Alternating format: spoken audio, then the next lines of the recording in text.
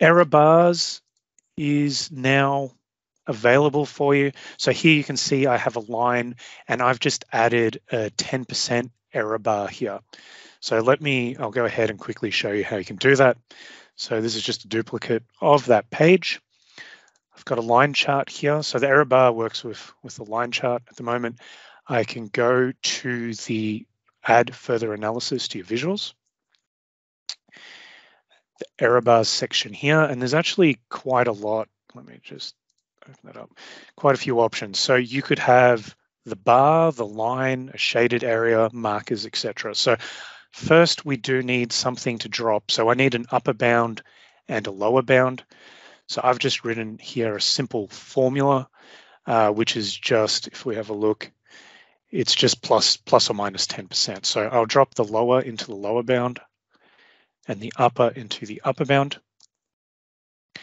And if I turn the line off and the bar on, you can see here, sorry, tooltips are getting in the way. It creates error markers. So, and obviously this can be based on any measure that you want to drop into there, or you can put a line, which looks quite good as well. If I play around with the transparency, so we can see in here, now I have like a shaded line following like this.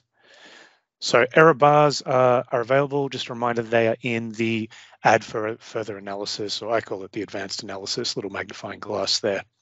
So that's my second one to show you. And the third